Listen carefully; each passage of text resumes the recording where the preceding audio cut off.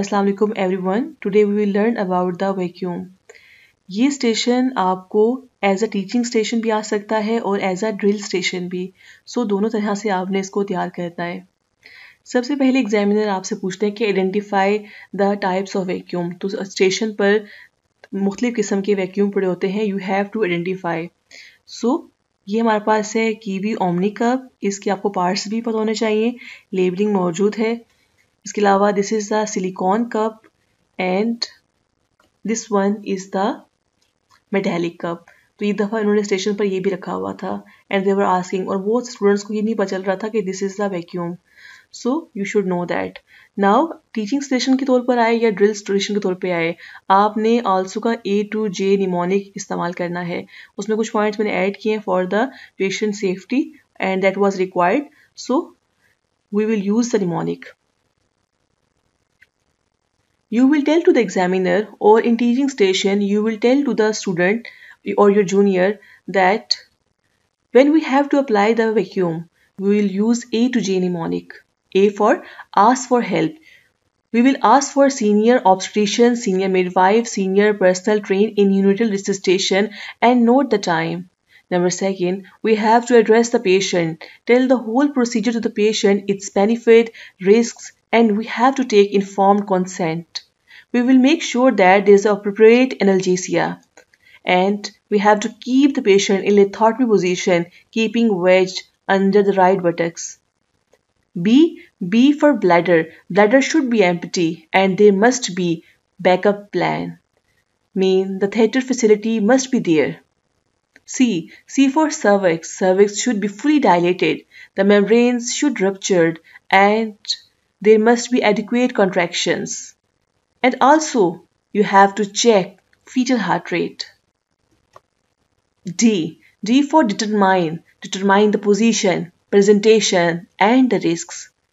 Head must be engaged and the station should be at level or below the ischial spines. Anticipate the complications like perineal tear and shoulder dystocia, PPH, etc. E for equipment. Equipment must be ready and test the vacuum on gloved hand. F for flexion point. Now apply the vacuum under aseptic measure, but first identify the flexion point, that is 3 cm anterior to the posterior fontanelle in the mid-sagittal suture. Apply vacuum in between the contractions. Check the application for any maternal soft tissue within the rim of cup. If any, release the cup and reapply. Create vacuum of 0.2 kg per cm square negative pressure. Increase the vacuum to 0.8 kg per cm square negative pressure and check the application of the cup. Do not exceed 600 mm of mercury in the red zone and wait for 2 minutes to allow none to form. G for gentle traction. After maximum negative pressure has been applied, start gentle traction in the line of pelvic axis perpendicular to the cup. With each contraction, apply traction. Place fingers of non-dominant head on the scalp and thumb on the cup during the traction to prevent potential slippage during the descent of the vertex. Now H for halt the procedure. You should know that when to stop the procedure. You have to stop the procedure when there is no evidence of progressive descent with moderate traction during each pull of correctly applied instrument by an experienced operator. Discontinue vacuum-assisted birth if there has been 2 pops of the instrument or 20 minutes have been passed but there is no delivery. R for incision. Give episiotomy at the time of crowning, if required. J. Mean jaw. Remove the vacuum when jaw is visible.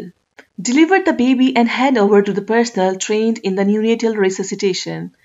Do active management of the 3rd stage of the labor. Check for gentle trauma and repair the episiotomy if incision is given, and do digital rectal examination. Cover mother and shift to the recovery room. Monitor vitals, give analgesics, antibiotics, and do VTE risk assessment.